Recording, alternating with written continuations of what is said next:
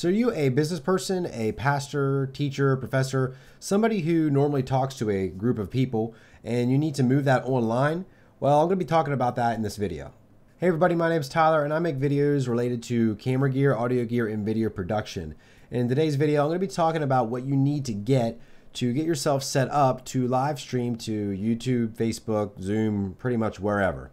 And so before we jump into this, I just want to say that this shouldn't cost you thousands of dollars. It's actually relatively cheap to get into this and get started. You don't have to buy top of the line stuff, but y'all should not buy dirt cheap stuff, because to an extent you do get what you pay for. And all of this stuff in this video is going to be related to streaming from a desktop or a laptop. This isn't going to be talking about streaming from a device such as an iPhone or some kind of tablet or phone. And so let's just jump right into it. And the first thing would be the camera. And now a lot of people would think that the camera is the most important part of a live stream. And while it is important, I actually think the microphone is more important. But you should still try to get a pretty good quality camera. Now I'm using the Logitech C920. There is an updated version, and this has been a very reliable camera for me, and I really enjoy it. It usually runs around $75 last time I looked. But anything that I do mention in this video, I'll put the link to it down in the description below or below this video where you can check it out. And it's just been a really good camera. It just looks really good as long as you have some good lighting. You get a really nice image. And as you can see, like, the background's blurry, and that's good because it helps you in the foreground stand up, because if everything's in focus, things just kind of get lost. So it's good to have a camera that can kind of give you a little bit of a depth of field. And so the Logitech C920 is a USB camera, so it just plugs into a USB port on your computer. And so there are many other options available, a lot from Logitech. So I would definitely recommend Logitech. They're kind of the standard in the industry for things like webcams, but there are other options available, but I've just had really good luck with Logitech products. The other option is to get something like a DSLR or mirrorless camera and plug into something like an Elgato Cam Link or a capture card into your computer. Chances are you're not going to need this if you're just kind of looking for a temporary solution. Something like an Elgato or a built-in capture card, or for somebody who's streaming like every single day or on a regular basis, kind of in a more professional studio setup. But there is the option if you want to do it. I would recommend, if you do want to go that route, get a DSLR or mirrorless camera that gives you clean HDMI output. So whenever you plug the HDMI cord into it and then into the capture card, you're not getting all of the interfaces that are shown on the actual camera, like the audio levels, ISO levels, depth of field, aperture, all that stuff. And so you can do that. It is going to run you more money than just buying a webcam, but that option is available if you really want to take your quality to the next level. Now for a microphone, pretty much what thousands of people use and would recommend is the Blue Yeti. Blue is a really good company. I've owned their microphones before. This is actually a Blue Spark that I've had for 5 years, and I've been using it regularly for those 5 years, at least 5 years, and it has done extremely well for me. Really good build quality, reliable. And the Blue Yeti is an extremely versatile microphone. You can use it for a one-person setup. It's bi-directional as well. You can have it for 2 people if you want to do like a podcast. It can be omnidirectional, which means it can sit in a room surrounded by people and pick up audio on all sides. It can be switched in those different patterns right on the microphone. It has live monitoring, so basically you can plug in your headphones and listen to yourself live through the microphone. And the best part about this microphone is that it plugs in via USB. You don't need a soundboard or anything fancy, and you can control the gain on the microphone on the actual microphone itself. And so the Blue Yeti usually runs around $100 to $130, depending if you can find it on sale. There's multiple different colors and configurations, but it's a really reliable microphone. A lot of people enjoy it. I actually am trying to order one and get one here because I need one for my laptop setup for our streams, for our worship service, for our church. We do worship here, and then our pastor streams from a different location. But I want a Blue Yeti set up for my laptop because it's a lot easier to set up. This setup I have here is much more permanent. And it is the other way you can go, which would be to get a USB mixer, which you can plug in XLR microphones into that mixer. The Blue Spark is an XLR microphone. It plugs into this mixer, and then you can control the EQ, the gain, your monitoring, a lot of different settings. And this is definitely a step up from just plugging in a USB microphone, but this is definitely probably more than what most people need, but the option is there if you're curious about it. But there are other options besides the Blue Yeti for USB microphones. Don't go super cheap because you definitely want a good microphone, because good quality audio, in my opinion, is more important than good quality video. Because I will watch a video that looks a little bit blurry, but it has good audio. But it's hard to listen to a video that might have really good video, but it just sounds bad. It sounds garbled. It sounds like you're in a tin can, and you just want to click off of it. So having a good quality microphone is very important. The next thing I want to talk about is lighting. And so you can have the best camera in the world. If you don't have good lighting, it doesn't even matter. And so to kind of show you that, let me turn the light off that I have. This is actually a Dracast light. It's about $100 some. You don't need to get something like this unless you have more of a traditional studio setup. Like I have one behind me here that you can see. But let me show you what it looks like when this is turned off without changing my camera settings. This is what we look like. We don't look good at all. We're dark and blurry and grainy and underexposed. And if I crank up the exposure, like this could work, but it just doesn't look as good. Now my white balance is going to be off a little bit because it's a different color temperature from the ceiling light. But you know, there's harsh shadows here because of my ceiling light, and it's not evenly lit, and it just doesn't look as good. So an option you can go, and that I would recommend go with, is a LED tube light, and that's what this is. And you can get these on Amazon for like 20 bucks. They're extremely cheap, but they're extremely useful.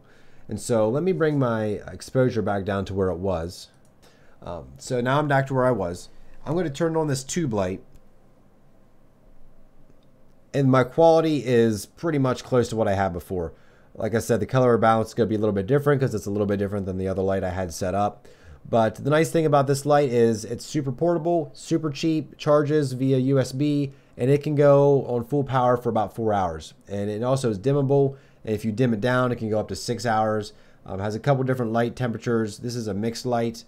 You can get a blue light and then a warm tungsten light, and then you can dim it just by holding it down. So pretty dim, and then hold it down again to bring it back up. And so I would definitely recommend something like this. You guys don't need to go out and buy a super fancy $100, $150 light set. That's just not necessary, especially if you're doing a lot of on-camera or on-laptop streams or recordings, because you don't need lights coming at you in all different directions.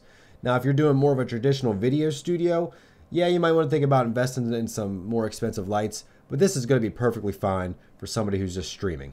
And so the last thing that I want to talk about is the desktop or PC that you're using and your streaming software.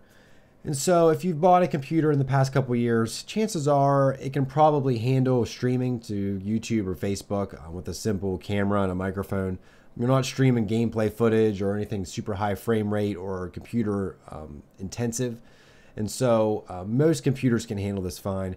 If you're curious, you can do a little bit of research on it. There's also some benchmarks out there and some tests, but most computers can handle it fine. Now, as far as software, a lot of services actually have pretty good built-in software. Zoom, for example, which is getting really popular lately, it has pretty good options available. You can select your camera source, you can select your microphone source and adjust levels. Google Hangouts is the same way. Skype, pretty much a lot of these video conferencing services have pretty much everything you need.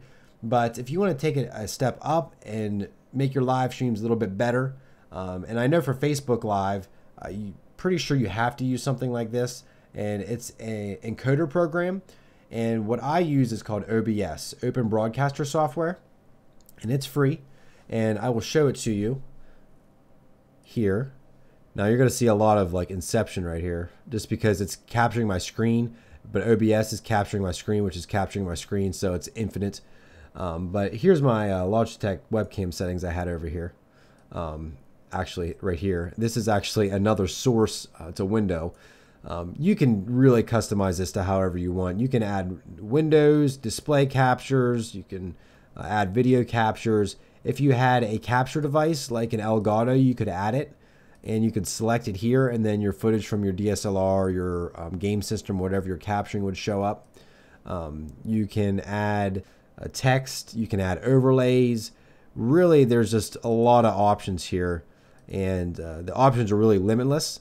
You can monitor your audio here, your desktop audio if you wanted to capture desktop audio, and then your capture device audio as well. If you wanted to capture like a video game, you can say you only want to capture a little bit of that audio and then all of your mic audio. It's a really good program, and I really haven't had any issues with it, and I definitely would recommend it. If you're going to be live streaming to something like Facebook, it'll give you live stream settings, and then you can easily adjust them here in the stream section. And if you click on the stream section, you can click on this drop down, and it'll give you a lot of presets, but you can also click custom, and then you can just post in the server that you're streaming to and then your stream key. And then if you hit apply and then start streaming, you'll actually be starting to send your stream to wherever you're streaming. So Facebook, YouTube, wherever. And so if you guys want a separate video, I can make a separate video on how to actually set up your stream and hit go and to start streaming.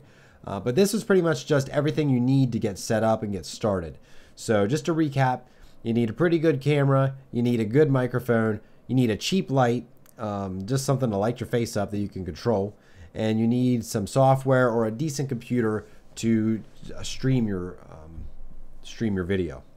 And so if you guys have any questions, I'd be happy to answer them. You can leave them down in the comments section below.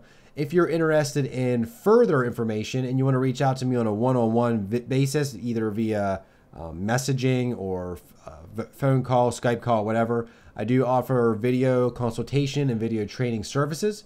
And so that is an option if you're really looking to dive a little bit deeper into this. But I just want to make this video, drop some knowledge for you guys on how to get set up with a simple streaming setup. It really doesn't have to cost that much money. It's a little bit of an investment, but if this was just a one-off thing, like you would only need to do this maybe once, I would say, you know what? Okay, just use your built-in webcam or use your phone. You can get good enough. You can get away with that for a week or two. But if you're looking at a long-term setup, like a month or 2 or 3 months of doing this on a weekly basis or a daily basis, you should probably invest in something that's going to give your viewers a better experience. That way you can keep them engaged, keep them watching. That way you can spread your message or your teaching or whatever you're trying to do and keep your audience involved. And so that's going to be it for this video. Hopefully you guys did enjoy, and if you did, hit the like button and drop a comment down below with what you maybe learned, or maybe what you're planning to stream, or maybe this solves any problem you might have. Or you can also drop some questions down there and I'd be happy to answer them. You can also reach out to me on my Twitter and my Instagram pages. They're Tyler Miller TV on both of those platforms. And also make sure you hit that subscribe button and hit the bell. That way you're notified whenever new videos go live. And so like I said, that's it for this one. Thank you guys again so much for watching, and we'll see you guys in the next video.